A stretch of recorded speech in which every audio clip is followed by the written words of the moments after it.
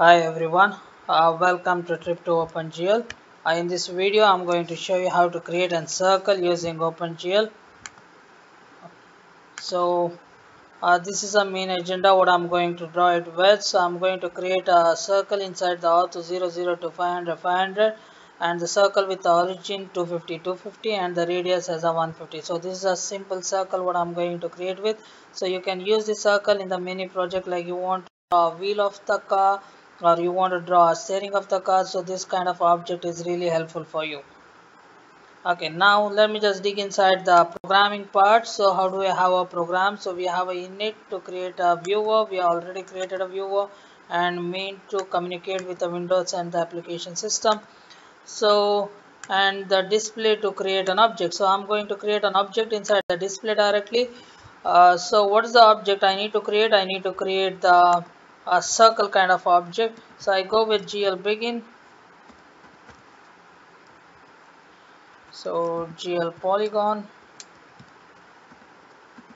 I use a polygon. If you want, you can use a line loop as well. So but I always prefer the filled object, so I use a polygon there. GL and yes, okay. Now I need to write the vertex. So I cannot write the vertex directly because I need the smoothness, I need the curviness. So for that I need to use the trigonometry function. So since I'm using a trigonometry function sines and a cos, let me just add one more header file as a mat.h. You might know any trigonometry function. If you want to add it, include, then you have to add this header file mat.h. Okay, I had gone with this.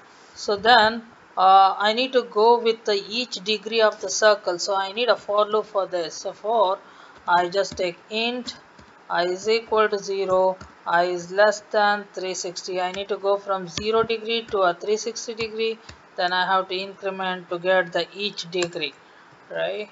So once I had been done this, then I'm going to write the vertex. So before I write the vertex, I need to convert this degree into a radian, because always in the computer we do work on the radian. So how do I can do this? So for that I take one float theta. So either you can write it outside the display here, right? Otherwise you can write it inside the display also, because it should be outside the for loop. That is what I meant, right? So I take theta is equal to I star pi by 180. Pi by 180, 3.142 divided by 180. So pi by 180 is always, it converts a degree into a radian. Okay. Now once I got the radian here, so now I need to write GL vertex to F.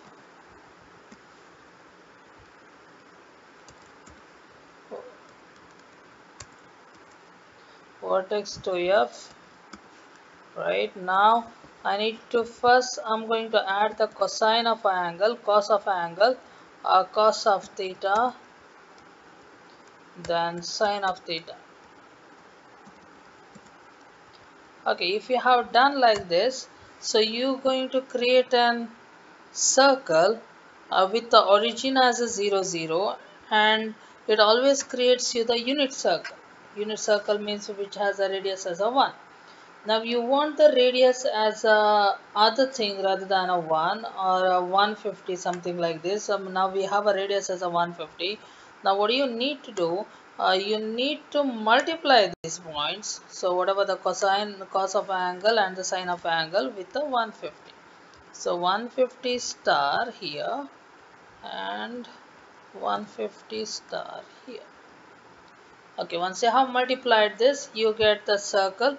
But always remember, now if you done like this, so you get the circle at the 0 0 at the origin, right? Let me just run you and show you this.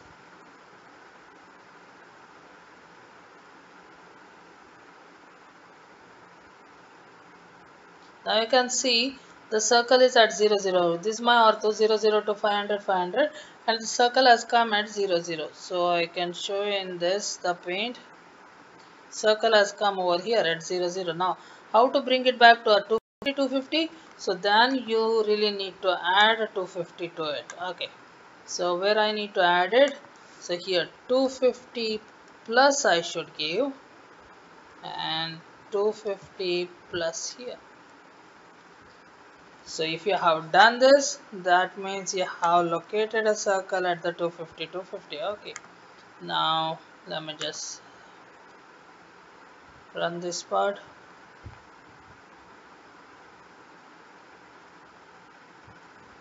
Yes, we got a circle at 250, 250 exactly middle of our ortho, and we got the entire circle here. So thanks for watching.